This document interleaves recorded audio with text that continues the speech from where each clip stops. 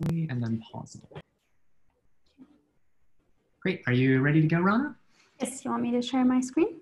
I'll give you an introduction first, and then you can. Great. Okay, well, thank you everyone today for joining us for this colloquium brought to us by Professor Rana Ezzeddine from the University of Florida. Rana did her PhD at the University of Montpellier in France with Bertrand Plez.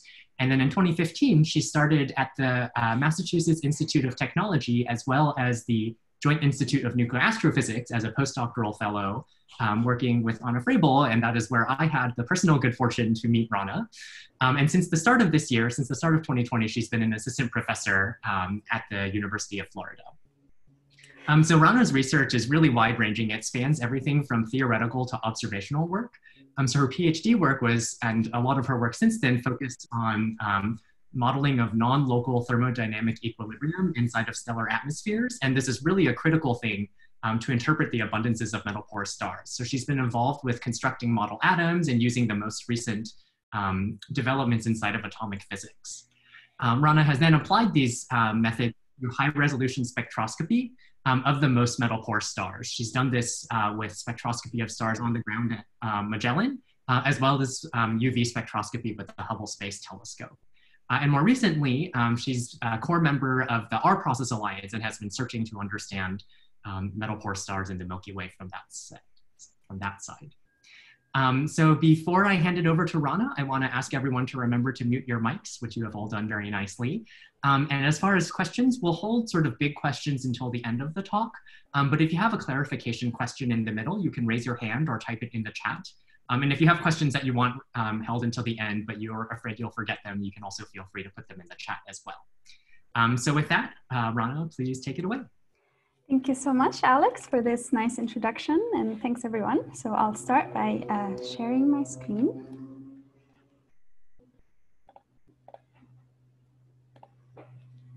Can you see my screen okay?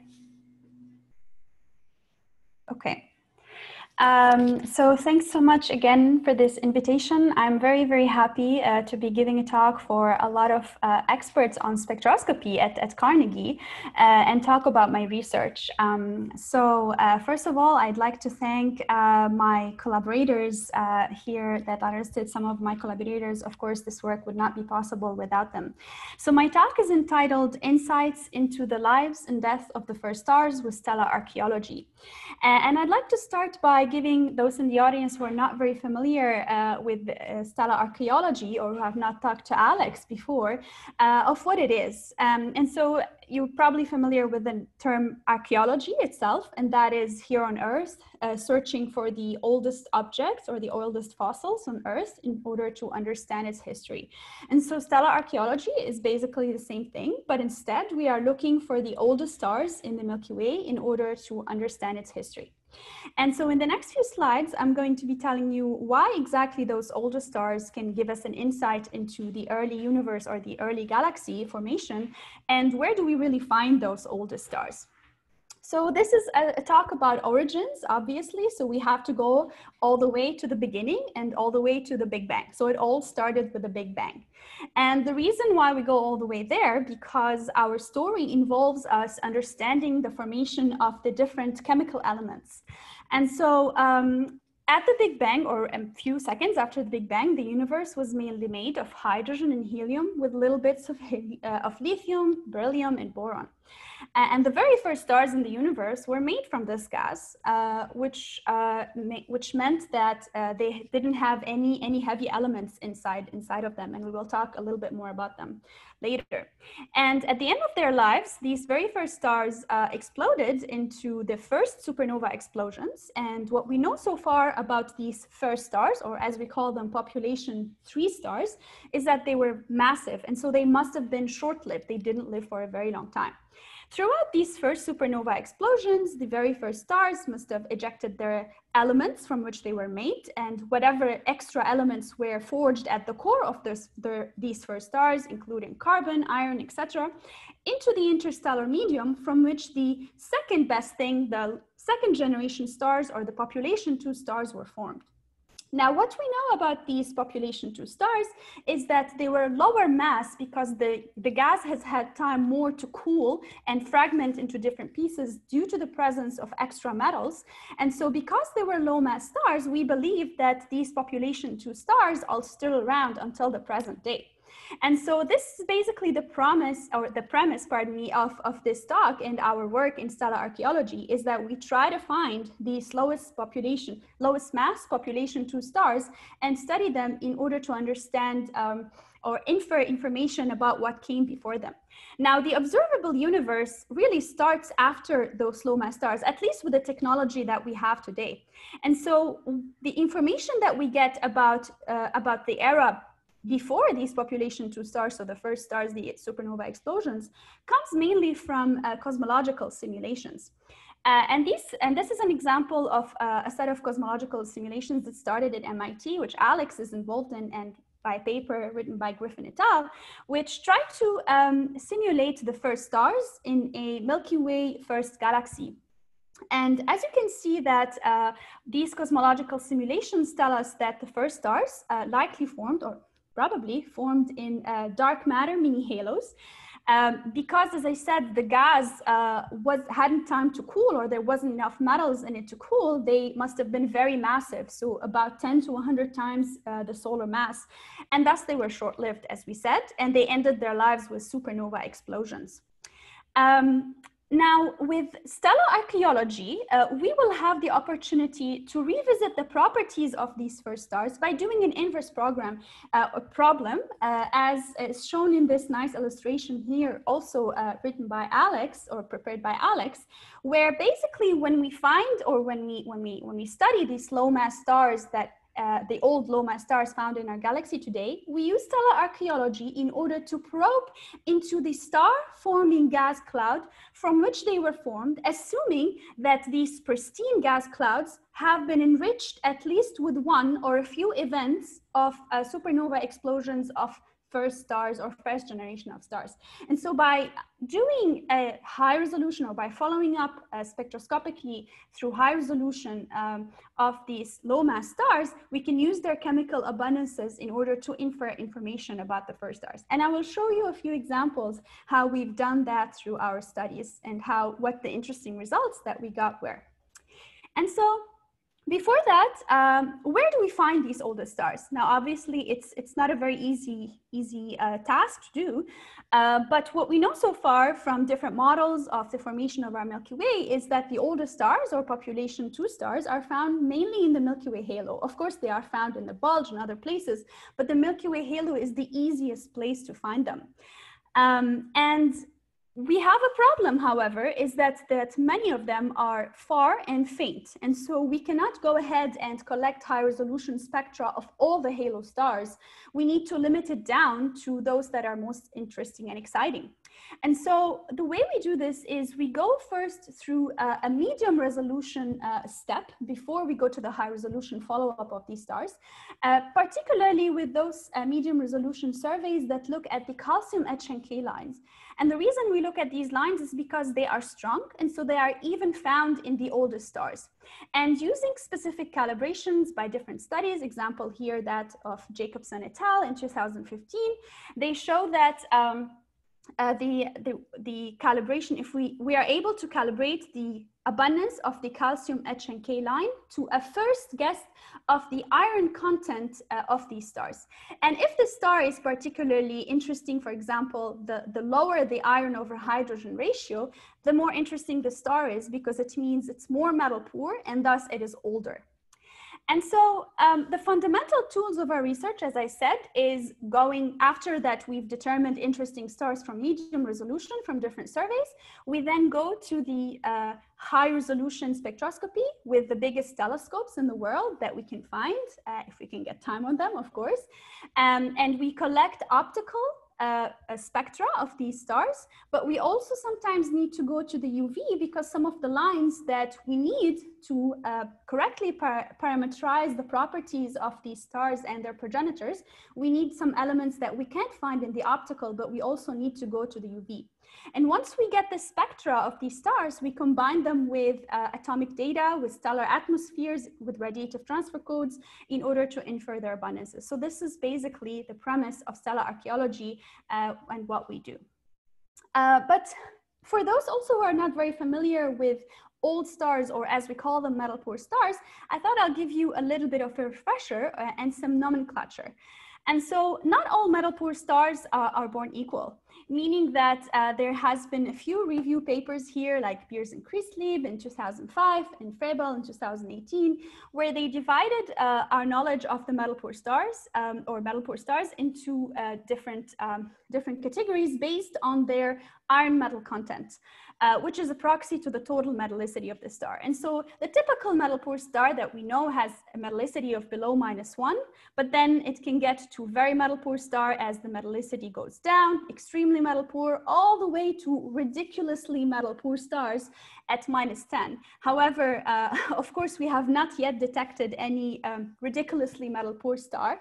We have, though, detected a few stars that are mega metal-poor at metallicities below -6, where the universe just gave us a few beautiful gifts to add to our sample of stars. And we have most of the time detected either few iron lines or barely any lines, as you can see the spectrum of an example of a star at -5.4, or sometimes just upper limits of metallicities that we knew would have been less than -6. Now, the interest of dividing metal-poor stars into these subcategories is interesting to us because there's no single way for us to know how many progenitors did each of these population 2 metal-poor stars have. However, we do know from some studies and some cosmological simulations is that as we go toward more metal-poor stars, so the less metal the star had, it is likely to be mono-enriched, which means that it's likely had a single progenitor rather than multiple progenitors. And ideally, we'd want to find those that are mono-enriched because then it's easier for us to do stellar archaeology to pinpoint the properties of its single first star progenitor. And so for the rest of my talk, I'm going to be telling you a little bit about some of the research that I've been doing using stellar archaeology. And I'm going to focus on stellar abundances and how we get precision, particularly stellar abundances, to do this kind of work. I'm going to be talk about the first stars and what kind of properties we can derive using stellar archaeology, especially focusing on some recent results that we got, and also a little bit about nuclear astrophysics, including the R process. And all of our tools for doing all of this is metal-poor stars, which is quite interesting. And so I'm going to start by talking a little bit about first stars and their first supernova explosion properties particularly. So some of the open questions that I'm interested to answer in my research is the properties of the first stars, including their masses, their supernova explosion energies, and the mechanisms of these explosions. Now, obviously, it's very important because the types of explosions that happened at the earlier times in the first stars help us identify the level of reionization that took place because of these explosions. And so theoretically, some of the possibilities that have been suggested of these supernova explosions is that the first stars would explode with typical core collapse spherical supernova explosions, which are usually considered faint, ranging between 0.3 and 1 beta. Some others suggested that the first stars could also explode with magnetar jet-like supernova explosions, more energetic, or if the masses of the first stars are large enough, they could explode with parent stability supernova explosions. Now, you can say that we can go to the masses or the predicted masses of the first stars to infer what type of explosions could have happened or they could have undertaken. However, unfortunately, from a cosmological point of view, so here what I'm showing you is the mass range as a function of year of publication of all different cosmological simulations that have predicted masses of the first stars. As you can see, theoretically, this is far from being constrained. The masses that have been predicted for the first stars range all the way from 1 solar mass all the way to 1,000 solar masses from different simulations. And so we need a better constraint, or if we can place better constraints on these masses, it will be much more helpful. And this is what we do with stellar archaeology. And so here is an example of a study done by Vini Placco et al. In 2015, where he took the 21 most metal-poor stars at the time. So at the time, there was only 21 stars that had a metallicity below -4. Today, we know about 30 of those. So in the past decade, we've only been able to identify about 30 of those stars, which is quite difficult.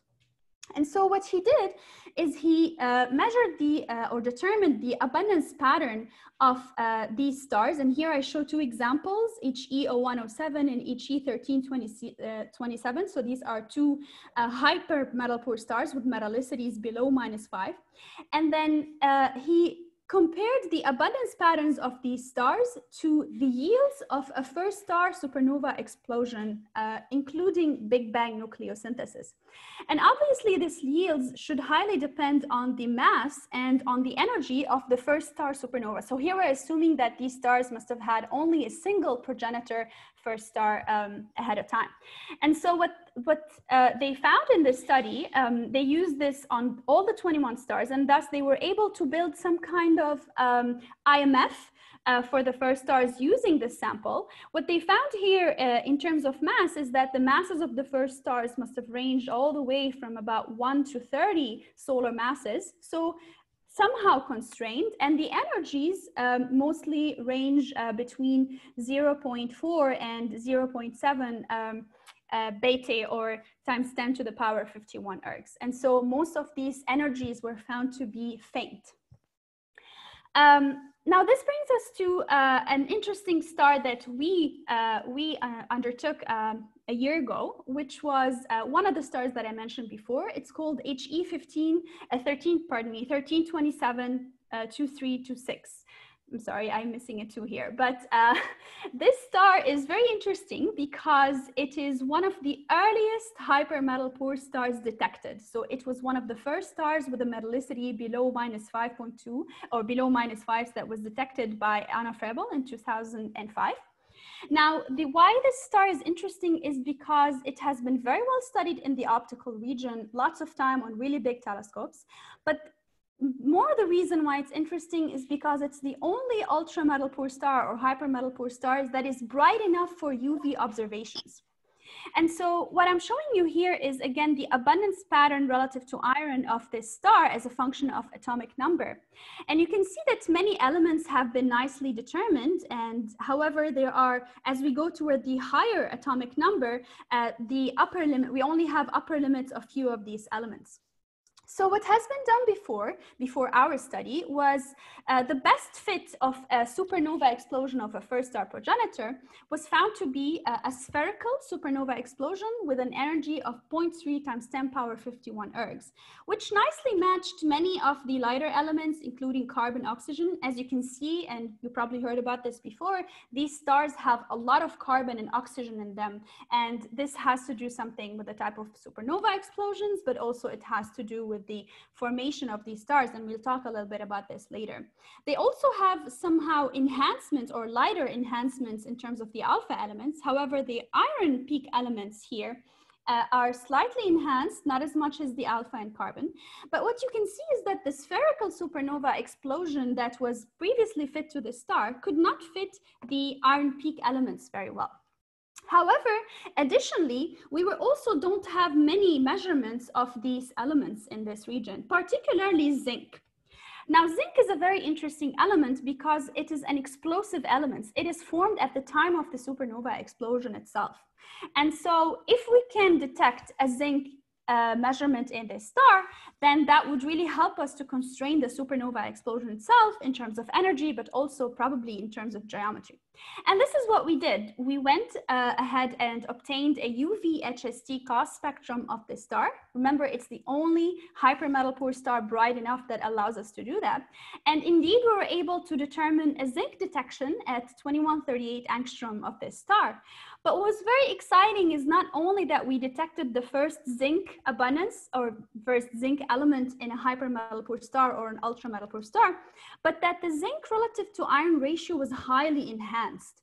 And this was very interesting. The reason why it's interesting is because over the past decade or even longer than that, people have been trying to answer the question as to why does the zinc ratio relative to iron increase as we go toward lower metallicities? What could be the production site, or what is producing such high values of zinc? And as you can see, it keeps increasing as we go toward lower metallicities. Multiple theories have been suggested.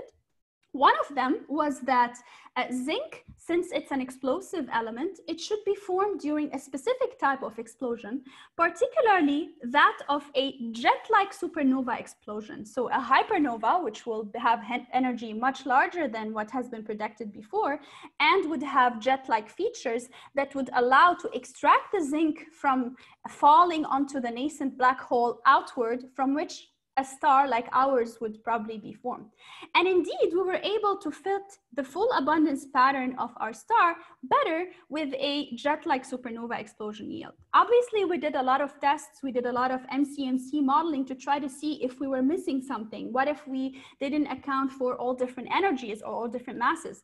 But all of them pointed that spherical supernova explosions will not be able to enhance zinc and other elements, iron peak elements, to such high values. And therefore, it is very likely that the explosion responsible of a first star that was responsible for the abundance pattern of our star, and maybe others if we can detect more zinc, would be a jet-like supernova explosion with a higher energy or a hypernova than was expected before. And as I mentioned, as shown here in this kind of cartoon, is that of a jet-like supernova, and you can see that the iron and the zinc would be ejected along these jets, which would allow extraction of these elements from the core of the star rather than falling onto the nascent black hole outward into the gas cloud from which our star could have formed, which is very interesting. Now, what we were thinking about and what we were interested in is the implication of such type of aspherical jet-like explosions taking place in the early universe. Not only were they able to explain the zinc abundance of our star and probably other stars as well, but what did that tell us about the origin scenarios and the different chemical enrichment that could happen in the early universe? As I mentioned before, the type of stars that we observe, especially POP2 stars, population 2 stars, have a lot of carbon in them, and we call them, many of them are carbon enhanced, whereas some of them are found to be carbon normal. So we have this two population of stars. One of them have a lot of carbon, one of them are not. And people have been trying to answer the question is, where do these different types of stars come? And so some people suggested maybe there's different mixing or inhomogeneous mixing happening in the gas cloud. But also, what if there could be multiple enrichment channels taking place, some of them which could be due to jet-like supernova explosions happening, whereas some of them could be due to different types of explosions. And indeed, this has been actually revisited multiple times in the past few years, but particularly in the past few weeks, actually, there has been few studies, including that by William Hicks from UC San Diego and Gen Shiaki from Georgia Tech, who tried to revisit the enrichment scenarios using cosmological simulations and using jet-like supernova to try to understand whether that can explain the abundance patterns we observe in the population 2 stars. So I highly recommend, and if you're interested in this, please visit these papers to check. And one of the interesting simulations was done here by Gen Shiaki, where they show the effect of these external enrichment scenario, where an explosion, so a first star would explode by supernova explosion in one mini halo, and then it will enrich a neighboring mini halo. And they show the effect of enrichment of, for example, iron and carbon into this neighboring mini halo. And this is basically density weighted. And they show that indeed, it is highly probable that external enrichment was very probable in the early universe, and which explains why, or could explain maybe this multiple carbon enhancement that we see in these population 2 stars. So I think that's very interesting, and it gives us a really nice insight into how did the population 2 stars form and how did the first stars die and in what means.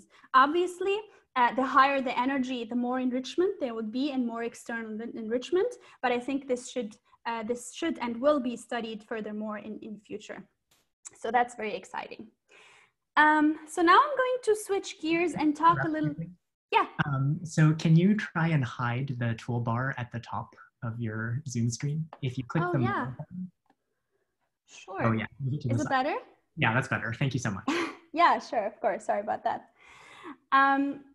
Okay, so I'm going to switch gears now and talk a little bit about also early stars or very old stars, maybe not as old as first stars, but close enough. And I'm going to talk about nuclear astrophysics, particularly updates from the recent work by the R-Process Alliance. So I'm sure all of you have been hearing a lot about the R-Process in the news lately, but I'm going to be just reminding some of you or some of the audience who are not familiar with this of what the R-Process is. So the rapid neutron capture process, from its name, requires a rapid flux of neutrons onto a seed element to form the heavier elements that lie in the lower part of the Milky Way. And we know that we have another method called the S process, which also forms half of the, or many of the elements in the Milky Way, except for thorium and uranium, which are only formed using from the R process.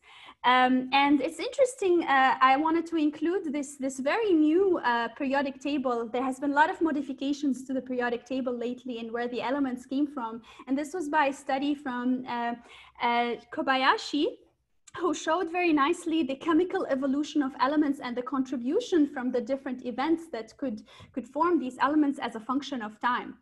And we all know that, or you have heard probably that the R process is most likely, the site of the R process is coming from the neutron star merger because there's enough flux to actually form these elements. And I will show here why we thought of this even before the first neutron star merger was observed in 2017 is a simulation along a chart of nuclei. So what you're seeing here is N axis, so neutron axis and Z axis. And and this is the time after the merger itself. And what you're seeing here is these blast of formation of heavier and heavier elements that beta decay onto what we call the value of stability if the element that is formed is stable, and the abundances there, as you see, the density of the abundances particularly show around some peaks that we call the first, second, and third peaks, particularly the second, the third peak of the R process, and I will talk about this a bit later. And so, yes, in 2017, it was the universe gave us such a beautiful bounty where LIGO and Virgo observed the first binary neutron star merger and its electromagnetic counterpart, which was very exciting. What we were particularly interested in as people who love the R process and the heavy elements is particularly the electromagnetic counterpart, where obviously a kilonova a light curve was obtained from all of the telescopes around the world, which had two components, a blue component which was short in time and a red component that lasted longer. And this kilonova we know that is powered by the radioactive decay of a few solar masses of R process elements being formed, which was very interesting because for a very long time people were trying to pinpoint the site of the R process, and we were able to do it with observations. Now this is very interesting to observe the counterpart itself. However, in the ejecta of the kilonova, we are unlikely able to actually measure or detect the R process itself because the ejecta will be too blurry. And therefore, we need to find another way to find and measure these R process lanthanides and elements. And we can do this in stars, particularly in metal-poor stars, because it is likely that the R process has been happening for a long time. And therefore, the oldest stars would be the most pristine objects, which have not been enriched by multiple events like this. So we can uniquely identify the R process and then pin it back to the event itself and the properties of the neutron star merger itself. And so to give you a little bit of insight into this, this is what you're seeing here is the log of the abundances as a function of atomic number of one of the first R process enhanced stars that was observed and discovered by Chris Needham, 2008, and it was highly studied. It's CS22892-052. And the abundances, the measured abundances or determined abundances of the star are shown in the red points here. What you're seeing in the blue line is the fit, no, pardon me, it's not the fit actually, it's the scaled solar R process abundances. So we just scale it relative to the metallicity of this star. And as you can see that it shows as if we are fitting the data, where in fact we are not fitting the data. This is just such a beautiful match. And the reason this is a beautiful match is because whatever produced the R process in the old star in the CS22892 must have also produced it in the sun and in other younger stars, which tells us that the R process must be a unique event. And so inspired by all of this and inspired by the event of the gravitational wave in 2017, we have started what we call the R Process Alliance, a collaboration, and it's as cool as it sounds. It's a multi-stage, multi-year effort that we aim to provide observational, theoretical, and experimental constraints on the nature and the origin of the astrophysical R process. And we do that by basically trying to obtain and collect as many R process enhanced metal poor stars as possible. And it's very interesting because I show you here an example of two metal poor stars, one that is R process enhanced in red and one that is just a metal poor, not R process enhanced.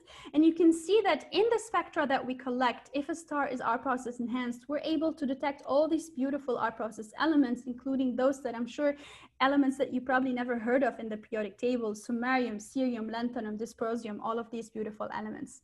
And so we try to find these elements. And to give you a perspective of what the R Process Alliance has been able to do in the past few years, so in the literature from 2003 up until 2015, a lot of studies have been able to find R process enhanced stars, and we usually define them by having a europium over iron abundance higher than 1. So those that have a europium relative to iron higher than 1 means that they are highly enhanced, so we call them R2, whereas those that are between 0.3 and 1, we call them intermediate enhanced. And there are probably differences in the different enrichment events that produce these different types of elements in these stars.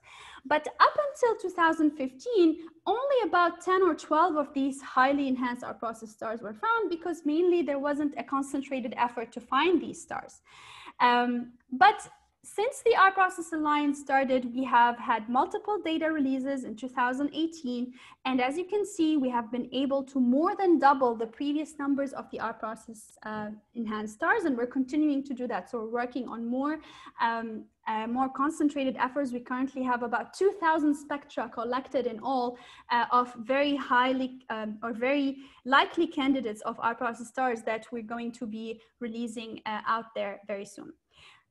But the second stage of our interest in the R process effort is not only to find and collect spectra of the R process enhanced stars, but also use them to try to understand and draw back onto the properties of the neutron star merger itself and what we can learn about these enrichment events.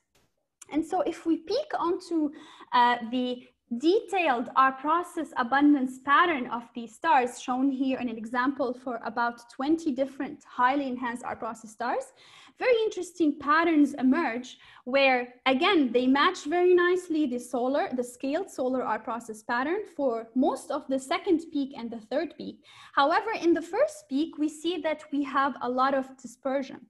And one idea is, what if this dispersion in the first peak elements of the R process could probably come from the blue component or the red component of the kilonova itself? And we aim to try to use this detailed abundances of many R process stars as possible to relate this to the neutron star properties, for including the mass ratios, the energies, etc. And this is what I'm working on with currently a student here at UF, Shivani Shah. We have been able to get a UV spectrum of a very highly enhanced R process star. And what the UV spectrum adds to the optical spectrum that we have already collected for the star is that it adds much more elements, as you can see here in blue, that we're not able to detect in the optical. So this gives us a much more beautiful pattern and much more constrained R process abundance pattern that we can use to compare to the, for example, yields from different neutron star mergers. And so stay tuned for this kind of study that we are going to release soon. But also Ian Roeder, who many of you might know, is also very interested and is also working on a similar star where he was able to measure from, in collaboration with the R Process Alliance, about 93 or 92 different elements in the star, in one metal poor star at the same time, which is very, very exciting. So stay tuned for that. Now, from another perspective, the R process are very interesting because they can also provide us with environmental constraints onto the formation of these metal poor stars. And we do that, or we are able to do that from observations of satellite dwarf galaxies around our Milky Way. If you have ever talked to Alex, I'm sure he's told you about these beautiful systems that are really amazing tools to study star formation and chemical evolution. Particularly, Alex must have told you about his favorite galaxy. I think it's everyone's favorite galaxy, which is Reticulum 2. This nice galaxy was discovered in 2015 by the Dark Energy Survey. It's dark matter dominated, just like other dwarf galaxies. It has old metal poor stellar population, but it's also the first highly enhanced R process dwarf galaxy that was discovered. And this gave us such a beautiful insights because we see these highly enhanced R process stars in Reticulum 2, but we also see them in the Milky Way halo. So this might give us some insights into the formation of the Milky Way halo from accretions of such systems. Of course, now Gaia has revolutionized our understanding of the formation of the Milky Way. And I know many of the people at Carnegie are working on such beautiful projects to try to constrain this formation by observing stellar streams and others. So it's very exciting. So what if we can use if we can detect more R process stars in such systems, that would be very interesting because we will be able to place constraints onto, for example, the different yields coming from neutron star mergers that caused the formation, or pardon me, that enriched the gas from which the stars are formed that were found in Reticulum 2, as you can see here, where Alex in his paper showed that neutron star merger at the time would probably be the likely enrichment site of the R process itself. Now, speaking of dwarf galaxies and of Milky Way halo, it would be nice if we can also try to show some evidence of this accretion. And this is what a study that my undergraduate student Zoe Hackshaw and I have been doing, where again, the universe gave us a beautiful star. Sometimes the cosmos does that, where we were able to discover a star as part of the R Process Alliance data release in Ezzeddine 2020. This star is called HE 0007 1752. What was interesting about it is that it's a Milky Way halo star, so it's a giant star like any of the others. However, what we found is that it had much lower abundances in many of the alpha elements and the iron peak elements as compared to the Milky Way halo. But what was more interesting about this is not only did it have low abundances in all of these elements, it was highly enhanced in our process. So it was an R2 star. And in fact, when we compare the europium over magnesium abundance of the star, we find that it beautifully matches that of the abundances of the stars from Reticulum 2, which gives us an insight that the star must have likely accreted from such a system or a system similar to Reticulum 2.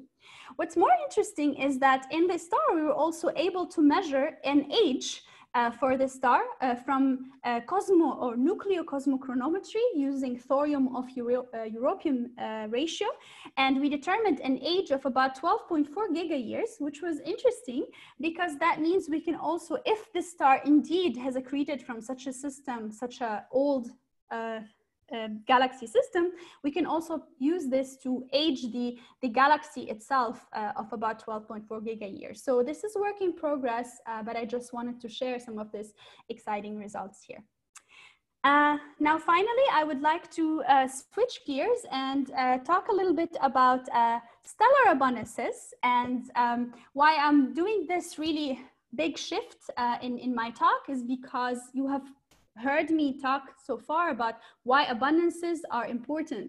They were important for the R process, they were important for our first star study. So obviously, the better we can constrain or determine precise and accurate abundances, the more precise the conclusions that we can deduce. And so why do I talk about abundances? Because I'm sure that from different talks, you have always heard people say we measured abundances. However, I always like to mention this is that abundances are not measurable quantities. And maybe I said it too, I'm sorry if I did, because they are modeled quantities. They are only as good as their models. And behind every observation that we do, or behind every spectrum and determination of parameters or of abundances, there is a whole big machinery going on in the background, as is shown here by this nice Ben Gustafsson cartoon from Uppsala. So Ben Gustafsson, for those who don't know, he's one of the founding fathers of stellar atmospheres. And in this machinery goes a lot of approximations that people doing spectroscopy and spectroscopic analysis do, including suggesting or, they assume that the star or the atmosphere of the star is plane parallel versus being a spherical model. They assume that the star is homogeneous, it's stationary, it's in hydrostatic equilibrium. And many of these assumptions can be okay for a large number of stars.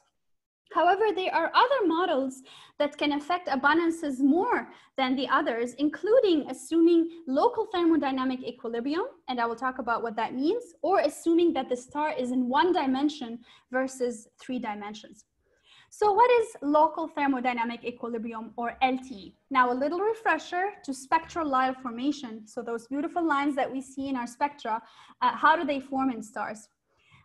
We have to include, obviously, a radiative transfer code, and we have to assume some kind of population synthesis for the elements and for the electrons in this star in order to determine abundance. And in LTE, it is likely, or people assume, that the matter is in equilibrium with the radiation field over a finite volume of gas, which means that the properties of the gas can be defined by one temperature at each depth in the atmosphere. Now, this is okay, as you can imagine, in stars or environments which are heavily matter dominated, which means that there's, for example, the cores of the star or stars that are on the main sequence. However, stars that have extended atmospheres, such as giants, supergiants, but also metal-poor stars, which really don't have enough matter to induce this equilibrium, LTE is no longer valid. And therefore, we have to perform a full non-local thermodynamic equilibrium analysis, where things get a little bit more complicated because the photons that we collect on our spectrographs carry non-local information. And therefore, we have to include in our analysis all types of radiative interactions and collisional interactions that happen in the atmosphere of the star. And so to give you a little bit more insight into this, in LTE, when we want to do a spectroscopic analysis or determine the abundance of one line, one transition, we need the information, the atomic data of the upper and higher level of this line. In non-LTE, we have to include every single transition that can take place. So what you're seeing here is the atomic levels and their energies in an iron model atom, only a neutral iron model atom. And we have to take into account all about 80,000 transitions that can take place before we determine the abundance of the single line. That's computationally expensive, as you can imagine. However, it's necessary and important. And I'd like to show you what can happen if we ignore these effects in specific types of stars. So the way we quantify the deviation from LTE in our models, we introduce a term called departure coefficient, which is the ratio of the level population density in non-LTE divided by LTE. And I'm showing this departure coefficient plot here as a function of optical depth. So this is the core of the star, and this is going outwards into the outer layers of the atmosphere. As you can see, and I show here 3 different stars at different metallicities, the sun in red and 2 hypermetal poor stars below -5. As you can see that as the star becomes more metal poor, the deviations from LTE increase and thus become even larger. But even for the sun, which is, you know, a solar type star, it is the sun, it is solar itself, but what I mean is even it doesn't have low metallicity, it's also deviating in LTE from crucial parts where the line formation takes place, usually between -4 and -2. And so in order for us to look furthermore into these effects of non-LTE, we've done some kind of analysis or stellar parameter analysis where we've determined the stellar parameters, including the temperature, the gravity, the microturbulent velocity, and metallicities of 20 standard metal poor halo stars. And we show here the effects of not including non-LTE in our analysis as a function of the parameter itself. And so delta T effective is the temperature of non-LTE minus LTE. And you can see that as a function of metallicity shown here in the color codes, as we go toward lower metallicities, the correction in temperature becomes larger, up to 500 Kelvin. In gravity, it can get up to 1 dex. In metallicity, up to 0.45 dex. And in microturbulent velocity, which is a fudge factor that we use to account for velocities in the star, can also get to about 0.5 kilometer per second. Now, what matters is that these corrections due to ignoring non-LTE are larger than the typical uncertainties that we see in these stars. And so they can induce larger uncertainties in our calculations. And one thing we wondered whether we keep decreasing the metallicity. So over here, our metallicity stopped at -3, but what if we keep decreasing all the way to -7 for our well-known hyper and ultra metal poor stars? Does the correction in non-LTE keep increasing? We found out that yes, as we go toward the lowest metallicity stars at -7 for one of the mega metal poor stars detected, the correction in metallicity can reach up to 1 dex, which is quite large. But what was interesting is that the correction as a function of metallicity is found to be more or less linear.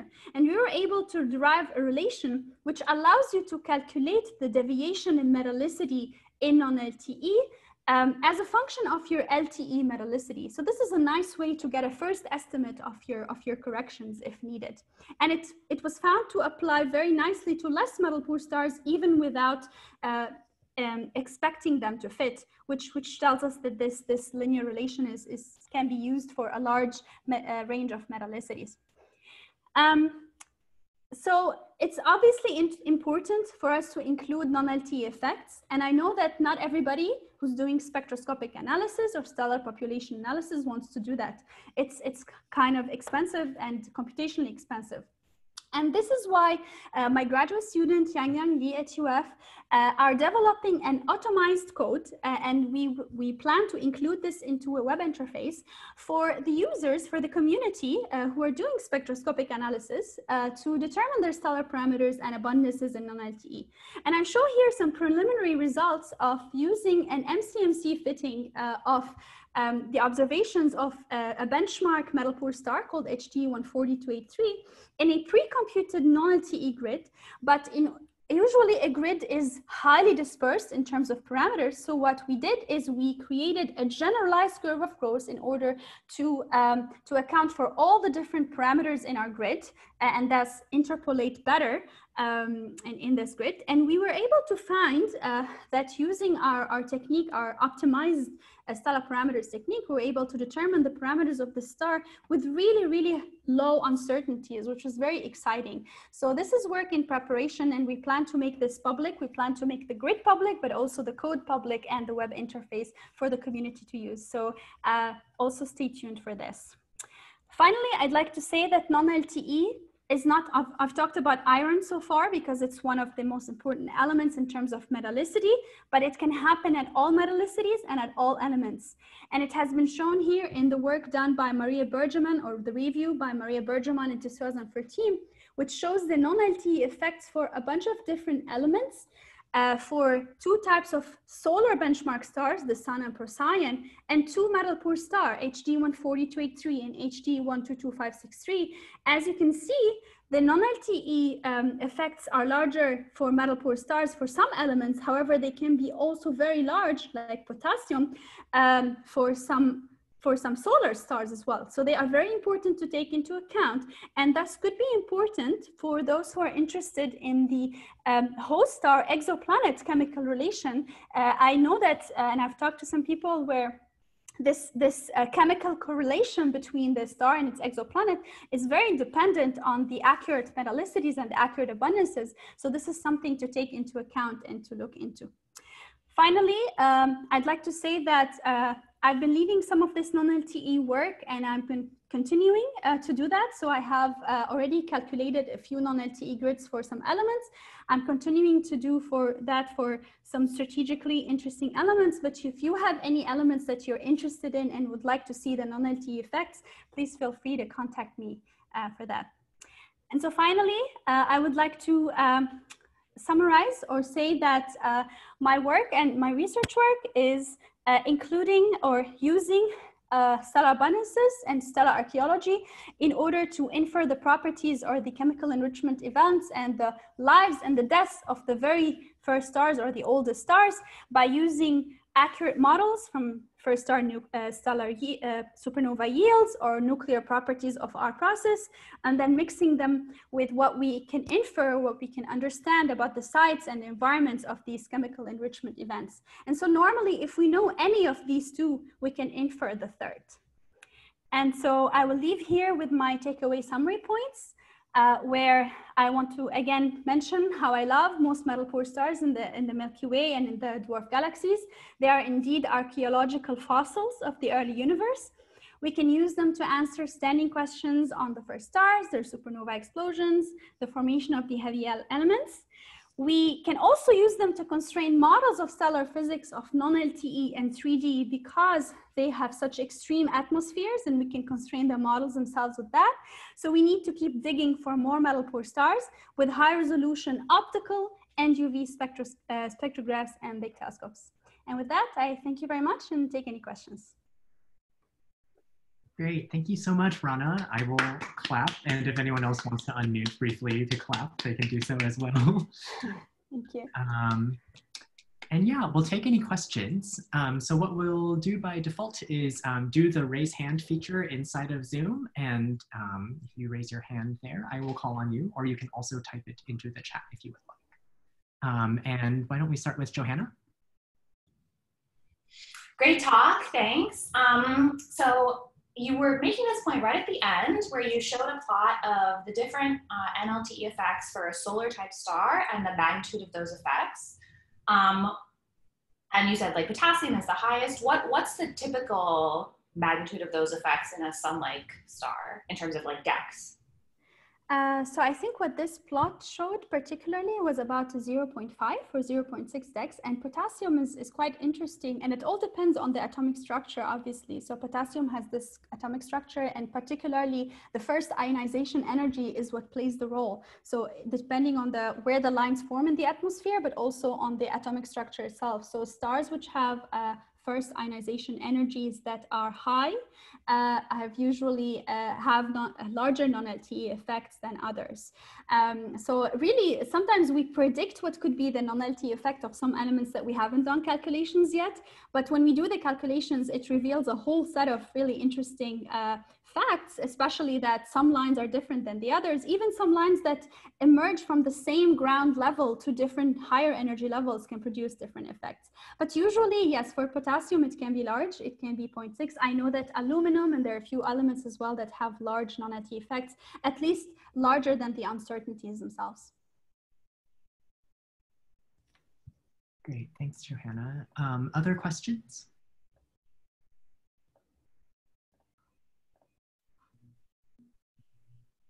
Andy? Hi, thanks for the talk, very good. Thank you. So I just had one. You had that star, your special star that you found the enhanced zinc in. Mm-hmm.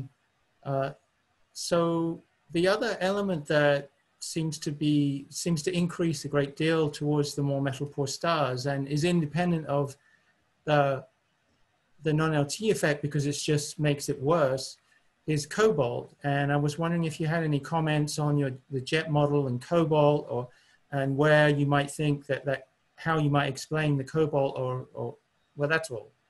Thank you. Yes, so actually that's a good question. So cobalt is also one of the iron peak elements that are expected to get enhanced with a jet-like supernova explosion, including I think nickel, chromium as well. However, cobalt is sometimes difficult to determine. And so I think in this star, we only had an upper limit of cobalt, so we didn't actually have a measurement.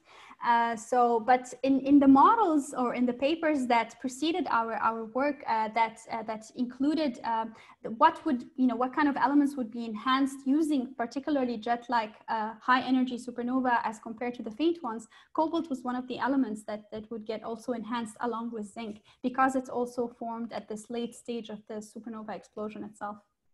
I was confused because I looked at the plot and the model seemed to show no significant cobalt enhancement in that figure anyway. So you mean between the supernova, the two different supernova explosions? Yeah, I thought you had a model, the jet model, imposed upon the abundances. And so I will share briefly to just show you this. So you're talking about this, right? Can you see my screen? So it's between, so this is the cobalt here, and what we had is an upper limit only, so we didn't actually have a measurement.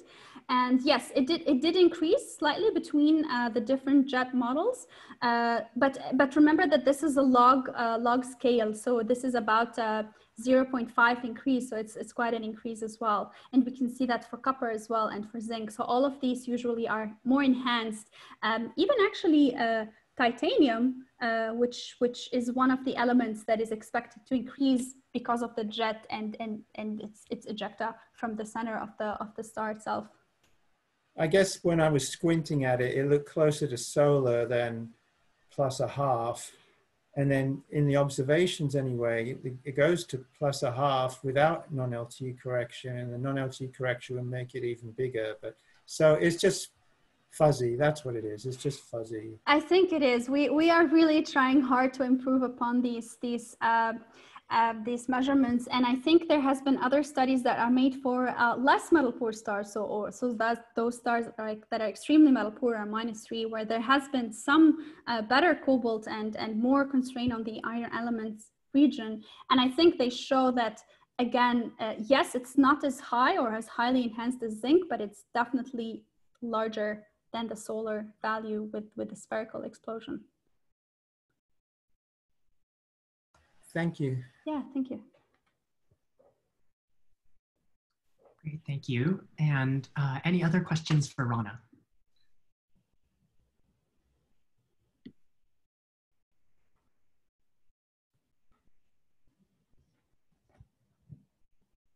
I have a question then, which is maybe, so there's lots of groups that have been doing these non-LTE calculations, and I'm wondering if you can say something about sort of comparisons and differences between those. Yes, so as you can imagine, these types of calculations depend highly on the atomic data. And while we all try to use, more or less similar atomic data or the latest or the most up-to-date atomic data, any differences can slight effects on the abundances themselves, and also the machinery, so the different codes used in the radiative transfer, just like different LTE codes lead to different abundances. But I think overall, the nice thing, which is good, I'm happy that we all agree in terms of, for example, either positive or negative corrections for the certain lines. Also, what is the general magnitudes of the corrections? So we all agree, for example, for iron, that the typical corrections for a model poor star at -2 should be around 0.15 to 0.2 dex. And obviously, the more we add, so, atomic data, as it starts showing up more, people are paying attention to the atomic data that need to be calculated for these atoms. We try to plug them into our model atoms and try to improve upon the precision of the abundances. But I think we all agree that in terms of our results, that the corrections are more or less of a similar scale. There are atomic data that matter more than others. So I didn't talk about this, but during my PhD, I worked on the hydrogen collisions particularly, and the rates of hydrogen collisions in stars and how much they affect. And turned out they affect the abundances quite a lot because they are the dominant features or the dominant collisions in atmospheres. And so for the longest time, people have been using classical theory recipes for these collisions. And when we started including quantum mechanically calculated atomic data, we found that it made about like 0.2 dex difference in our abundances. But I think we're all agree that we need to include this highly useful or the most up-to-date atomic data.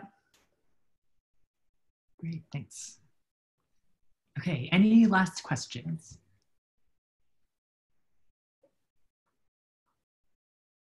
Okay, then in that case, let's thank Rana again so much for her time with us today. And yeah, so claps. Thank you for the invitation. I was so happy to talk to you all. Thank you. Thank you.